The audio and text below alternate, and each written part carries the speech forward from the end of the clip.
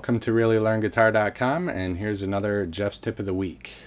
Today we're going to talk about something very simple. It's a finger strengthening exercise, and the basic concept of it is to just switch back and forth between two fingers as rapidly and as hard as you possibly can for the longest amount of time that you can do it without injuring yourself. What you should feel ultimately is a little burn. You know what they say, no pain, no gain. I suggest for a beginner to start at maybe about 30 seconds. And the drill is basically pick a note somewhere on your guitar. So in the case of what I'm going to do here, I'm going to take the 5th fret on the 3rd string, and I'm going to use my 3rd finger, and I'm simply going to hammer on, which is to punch the string with your finger, and pull off, which is to pluck the string with your finger. So it's a punch, pluck, pluck, hammer, pull, pull. And you just want to really try to go for good volume and try to go as hard as you can. And remember to breathe while you do this, because sometimes I've seen people stop. And another thing to think about is to go at a pace that's hard for you, but not so hard that you can't last the full time amount. So like I said, I might do this for 30 seconds.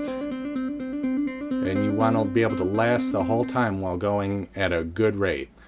Simply put, then, you just do different finger groups. Maybe I'll use my 1st and 2nd finger. My 4th finger. Maybe I'll do different combinations. My 2nd and 3rd finger. My pinky. And in a nutshell, that's what it's about. You'll find that if you do this on a regular basis, by regular I mean daily or every other day, that your finger strength will increase dramatically in a really short amount of time. It's also important after you do this exercise, a couple things that I like to do. Number one is to be sure that I play before I do this. I don't like to come into it cold, because then you might pull muscles or have sore muscles. And then after I've done it, I'll massage my hand, massage my arm, wherever it starts to feel sore. A lot of people feel it right in the palm of the hand or in the muscle in between your thumb and 1st finger.